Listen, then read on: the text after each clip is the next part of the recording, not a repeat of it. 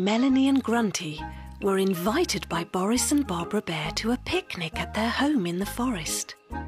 The three friends walked very quickly through the woods to get there. They were all very hungry.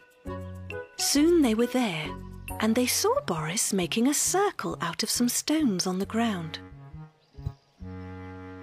Barbara was preparing lunch on the picnic table. "Hello, Miffy. Hello, Grunty. Hello, Melanie," she called. "I'm putting some of the vegetables from our garden into this pot.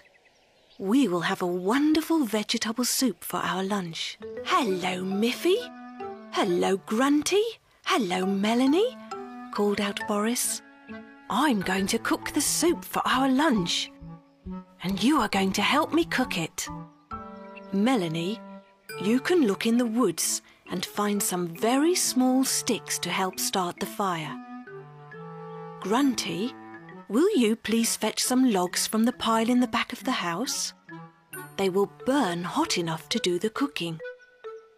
Then Barbara said, "And Miffy, will you please help me slice the carrots and cabbage for the soup?" So everyone had a job to do.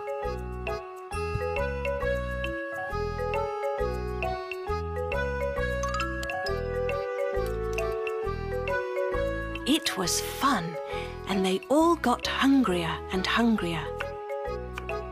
But when everything was ready, they noticed there was still one very important thing missing. "We have forgotten to bring water to boil the vegetables in," said Barbara. So Barbara and Miffy went to get water from the house.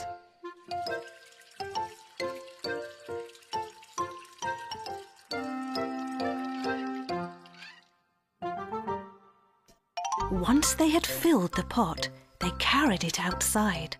They placed the big pot full of water and vegetables over the fire.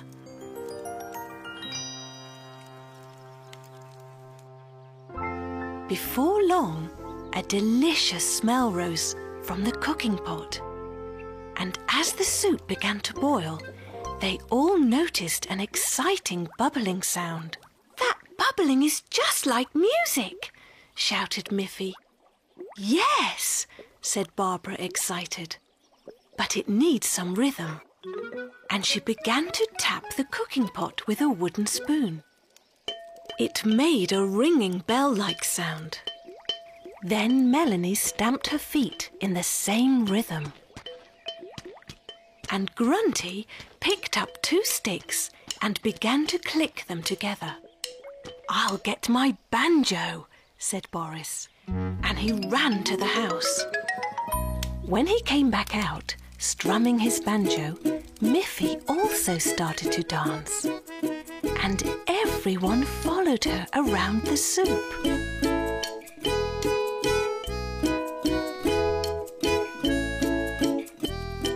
Tapping and clicking and strumming and dancing to the music. It was a real promenade, a real forest orchestra. When they had circled the cooking, they will burn hot enough to do the cooking. Then Barbara said, "And Miffy, will you please help me slice the carrots and cabbage for the soup?" So everyone had a job to do.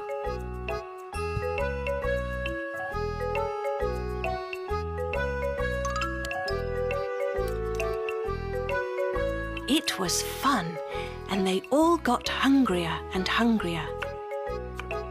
But when everything was ready, they noticed there was still one very important thing missing.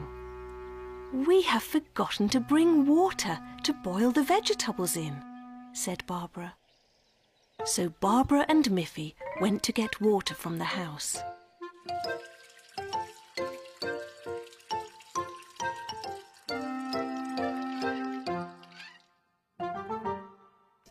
Once they had filled the pot, they carried it outside. They placed the big pot full of water and vegetables over the fire.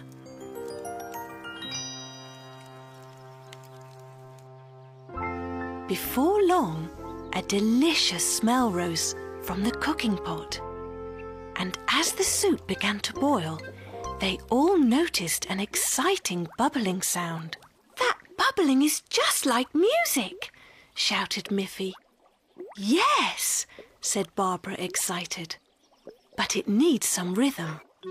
And she began to tap the cooking pot with a wooden spoon. It made a ringing bell-like sound. Then Melanie stamped her feet in the same rhythm.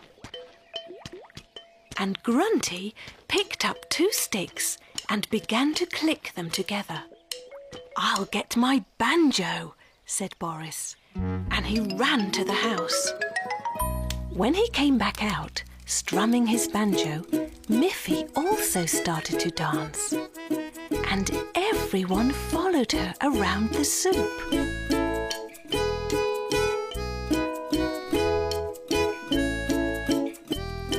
Tapping and clicking and strumming and dancing to the music. It was a real promenade, a real forest orchestra. When they had circled the cooking pot 3 times, the soup was ready at last. The music and dancing had made them all happy and very hungry. So when Barbara finally passed around their bowls and spoons, they all ate the delicious music soup with extra joy. It never tasted so good.